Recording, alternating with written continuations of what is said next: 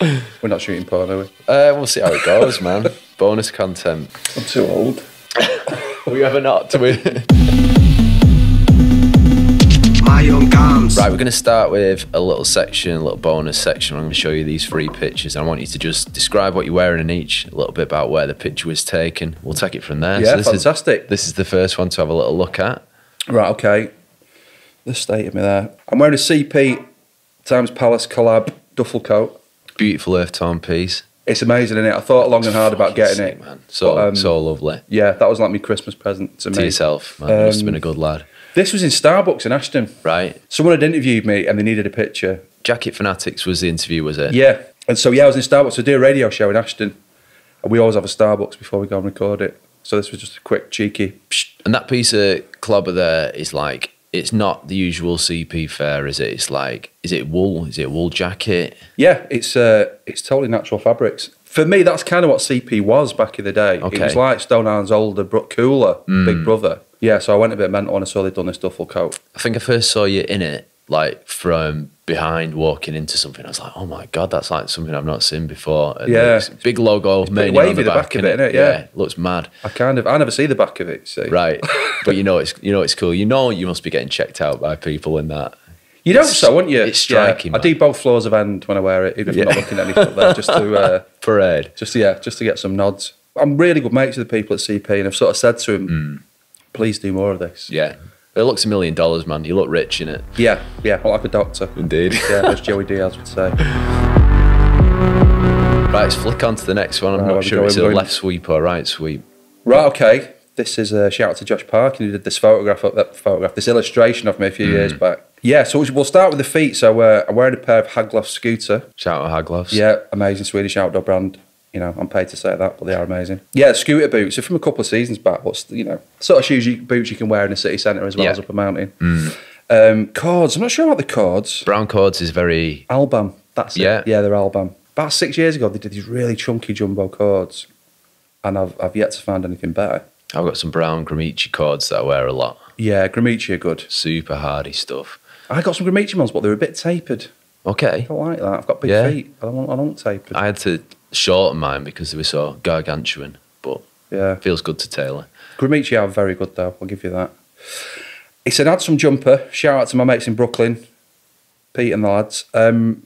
It says Dana boots here. I don't know, but they're definitely Haglofs scooters. They're not Danas. And I think it's a Goldwyn jacket. We had this debate, haven't we? It's a big puffy down jacket, isn't it? It's some rig, man. Yeah. And should we mention the nunchucks? Please do. Yeah, I was going to ask about the weaponry. Yeah, last time I had an office job, I found my nunchucks from my childhood. Right. And I just used to have them in my drawer next to my desk. And I'd just do a few katas. Bruce Lee vibes. Yeah. Did you have the Tekkers? Did you have a few? Is it the katas is like the rudimentary moves that you go through? Exactly. Yeah. Very nice, man. Yeah, I've still got it. Duos at your back of your head there at some point. It's going to happen. It's some rig, man. So do you reckon that's taken from an actual photo, or is that your mate's artist mind's eye of what he'd see you in? I think it's a bit as if I was appearing in court for attacking some nunchucks. This might be the artist's impression of what I turned up with. Obviously, I wouldn't turn up with the nunchucks because that would be a bit of a giveaway, especially if you pleaded not guilty. But yeah, I think he's just putting together stuff I'd probably worn at various different times. And do you feel like he's essentialised you there? Do you feel like he's boiled you down to a caricature? He's captured my spirit perfectly. I think so, man. If people recognise that face, that's like my avatar on Instagram, that face. People recognise it. It's iconic. I was talking to Stan yesterday, the caricature illustrator, about like genius, boiling down people in their clothes. I do feel like that kind of captures a lot of what you're about, a mixture between tailoring and outdoorsy and violence. Violence, man. Middle name, violence. But I suppose, it does. It's like, it doesn't make sense from a technical perspective, does it? Like a down jacket and outdoor boots, but cords. That's the Mancunian way, isn't it? That's it, isn't it? Gore-Tex and suede shoes. Indeed. Doesn't make sense, paradox, but it works. Let's take us on to the last one, the TBT. I think it's one of my favourite photographs, it's especially lovely, when it comes to fits. Yeah. Although that said, my Nana looks better. Is wearing better clothes than me. Give us a little rundown of what she's in there. Well, she looks like she's got a Gloverall duffel coat on. She could well have cords on, and like really nasty yakka-foamy kind of orthopaedic shoes, but in a good way. Probably a bit of M&S underneath that. I don't know what's going on there with Kathleen. This was like, I just started school, so I think this is about 84. Yeah. So I've got a pair of kickers on, pair of Wrangler cords, and a Kappa ski jacket. Nice, man. From Garms Gear in Stockport. Okay. Specifically went for that colourway because everyone else was wearing the darker blue and the red. And I didn't want that because everyone had that. So this encapsulates a bit of what you're about, like same but different, like fitting but stand out kind of thing. Exactly. I am a human paradox in so many ways. Talk to me about kickers specifically. What was the kind of hierarchy of acceptable school shoes at your school? Yeah, well, that was it. I mean, I went to a school that was incredibly strict, but they weren't that arsed about fashion. So you could get away with wearing whatever. A lot of time I wore trainers, yeah, but kickers, I have massive feet as well. I was a size 13, but by the time I was 13. So these were probably an 11 or a 12. They just had that exotic Frenchness to them as well. Yeah, man. And it was all about Europe. Yeah. 80s Europe. We'll come on to that in a little bit. Like, at my school, kickers were upper echelon. In fact, I think Rockports were probably #1 in 5th year. I don't know if you went that through was more that 90s. Era. I was in prison by then. The orange Rockports, kickers were upper echelon, like top 3. And so kickers better than Rockport? No, I think Rockport, because they were probably a little bit more expensive. Yeah. They were the top one. Then kickers, Alessi, and probably Pod were the bottom of the big 3. Alessi footwear?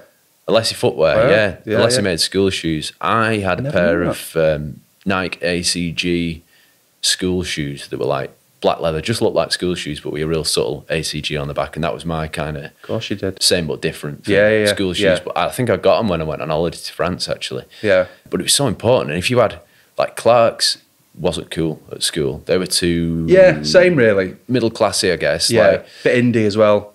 Did you ever go to Tommy Ball's? Was it Blackburn? They had a big 3-story thing. Yeah. That's where I got all my Clarks from before I was allowed to have Alessi and kickers. Me and my mate bullied someone in there once. Did you? It was probably me, man. It was when we were into breakdancing. Probably same area this photo was taken. We went up to Tommy Ball's in Blackburn, which was an oasis of Clark's footwear. Wasn't it? It was amazing. All strung to, like seconds though, wasn't it? All strung together with pieces of string in the heels. But like you say, being 13, you weren't that arsed about Clark's back then, and it was a bit of a faff.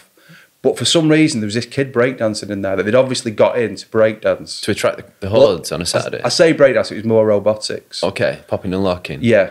And me and my mate, my mate from Withenshaw, just pure mank, just destroyed him. He was just like, that shit, like just being horrible to him. Like, did I challenge him to a break-off? Yeah, in a way only 13-year-olds can do, yeah. And then that followed, yeah. And then my mate, next to my mate's like doing backspins and stuff. This poor kid just shuffled off, yeah. Me and my brother used to spend, because we didn't like going there, we'd spend all of our time finding the largest pair of Velcro shoes on there, like size 14 Velcros, being like, who needs these? Yeah, that's what my parents were probably doing, and then making me try them on. So yeah, shuffling about with the heels together. Like, I'm not wearing them, mum. They're not European. It counted for a lot, man. Footwear was like, our school was quite strict. You had to have black school shoes, but there was room to express yourself within those narrow parameters, and that's where you could, put your signature on your flair. Yeah, man. Strangers. Oh, I get so much by strangers.